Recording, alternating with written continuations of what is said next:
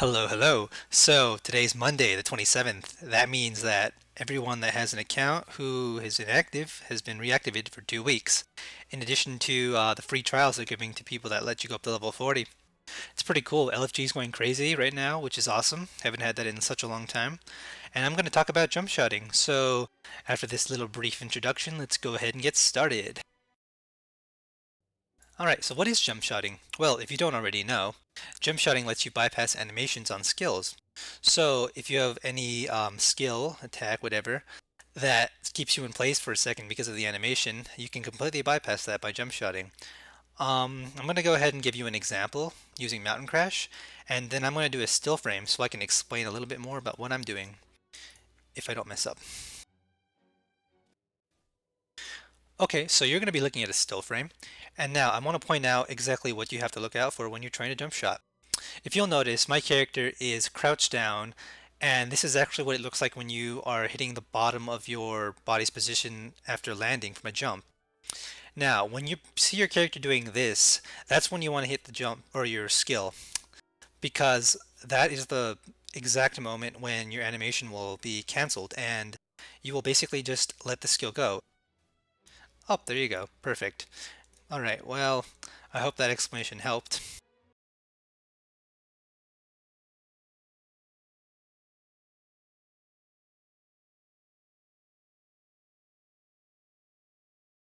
Okay, so one of the things I want to mention is that weaving actually does mess up your jump shotting. So, one of the things for people that have to go at close quarters, I'm not sure if it affects ranged people. I've never had a ranged tune, so I wouldn't know. But when it comes to like using chain skills and stuff, and you start weaving, that actually makes an animation. And I'm not sure if you can cancel the weave animation. I'm gonna say no. So let's see if I can.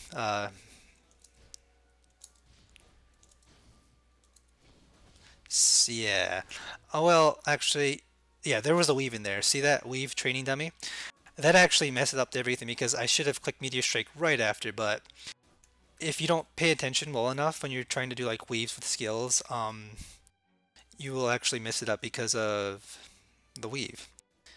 Another thing though is that honestly, jump shotting isn't that necessary for these like close combat skills. I mean, sure, it's nice you bypass all these animations and stuff, but when especially incandescent blow and pinnacle shock. But because we're melee and people like to kite, chances are people are going to be running around. So like you having to chase them and like, do jump and then jump, and it's just inconvenient. Like I'd prefer only to jump shot for things like Soul Strike. Well, you don't really need to do it for that. That wasn't a jump shot, by the way. That was a fail.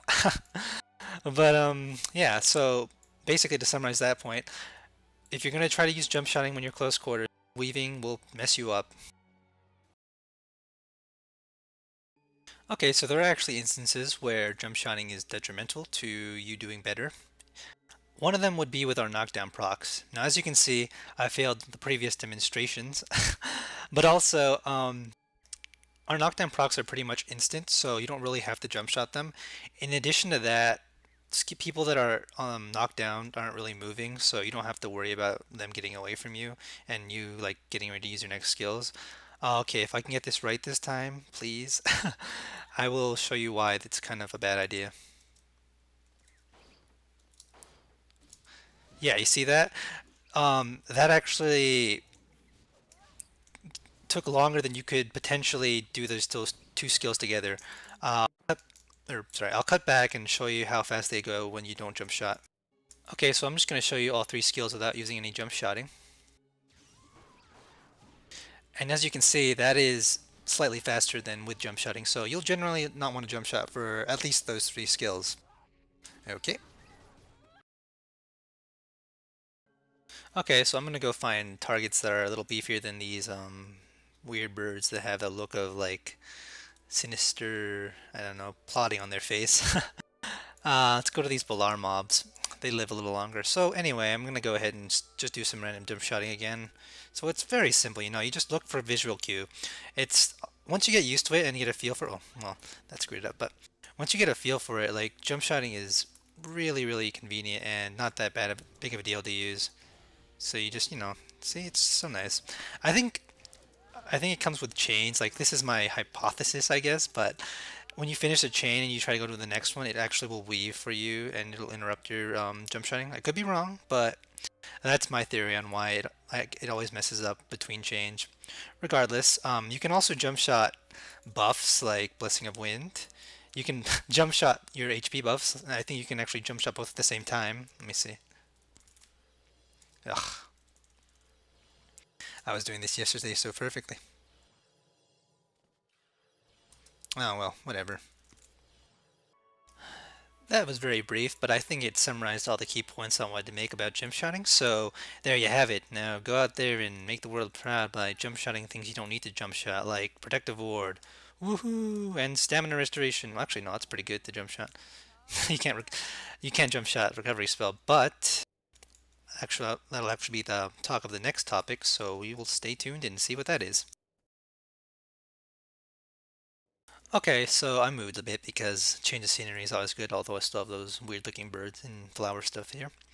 But the next topic is jump healing.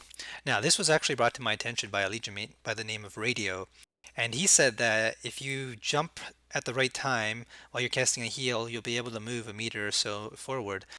That's actually a pretty big deal because after consideration, like I realized, hey, wait a second, if there's a guy that's like barely in range of you and you move a meter, won't that mean that they won't be able to hit you? I'm fairly certain that's gonna help that, but it also means that when you start kiting, you'll have that extra meter on top of you. In short, like, there seems to be a lot of pluses with jump healing. So, let's see, let's go ahead and get started with it. Okay, I'm not gonna lie, this is much harder to me than jump shotting, and I don't do it as well because, like, well, to be fair, I did jump shot. I learned everything about jump shotting in like 15 minutes after actually analyzing and figuring out what you do. But this took me a little longer, and I still haven't mastered it. And by it took me a little longer, I mean like 30 minutes. Anyway, so basically what you're looking for when you jump shot is, I'm lagging a bit. What you're looking for is the animation mostly. Like when you're about to get the heal off, I'll just cast it normally. You'll notice that your tune is like the little pushing up in the air or what is this? I think it's the same. Yeah, it does like the opening arm thing, you know, that's associated with all the heals. It's good stuff, but you're supposed to time your jump with that animation going off. And what you do, well, at least what I do, is jump and forward at the same time. So if I can get this right, let's see. Nope. Nope. Third time will be the charm, hopefully. There we go. Yep, it was the charm. But as you see, like, I got the heal off and I moved forward, like, I don't know how long. Maybe I can get, like, a good reference by using this mob. So let's say I'm 30 meters away and I jump shot, heal. After I get it right, of course. This takes a little time. Oh, I went 22 meters. That's more than 1 meter. Wow. Okay, my dimensions were totally off, but regardless, that's an 8-meter jump. So, I mean, that's a big deal. And if you get good at that, it's like, unlike me, because I'm pretty bad at it, as you can see. I didn't even get it off that time. But if you can get, like, good at that, that'll help. Because every tiny bit of thing helps you when you're fighting. And this is one of the more, like, gray areas in terms of combat. It's not like something that you just do by default. You actually have to try to do this, but regardless, I think it's pretty nice. Despite me failing at it more than half of the time showing it. Okay, so this is another voiceover clip, but you're going to see what it looks like when someone jump heals, and he just moves forward, and it looks like he's sliding across the ground. I compared it to a forward Michael Jackson move from like, you know, but you can call it whatever you want. I just thought that was humorous. Anyway, that's that for looking what it looks like. Looking what it looks like. Well, that doesn't make sense. One of the things actually that's bad about jump healing, getting the mix up, but one of the things that's bad is like when you actually do this and then you don't heal and you end up wasting like a second doing that. It's better in my opinion to just accidentally heal than to cancel a heal because the whole point of this is to heal. Have I said heal enough? I don't think so. But yeah, it's something that you kind of have to like get your timing good with, or at least your knowledge of the mechanics good with. Like I'm really not that good at it. I'm getting 1 out of 3, so hopefully if you try this, you're much better than I am. So let's see if I've covered everything yet. I'll be back in 1 sec. Well, that's all I could think about for jump shotting and jump healing. This video is very simple and basic, but I hope that it's helpful in seeing and understanding exactly what the mechanics are behind both of those two different techniques that you may or may not want to use. Regardless, I would like to thank you all for watching, and hopefully I will stick to this intro because I kind of have the title thing and the music going on now, so I don't think any more modifications are necessary. Regardless, I bid you all farewell and see you next time.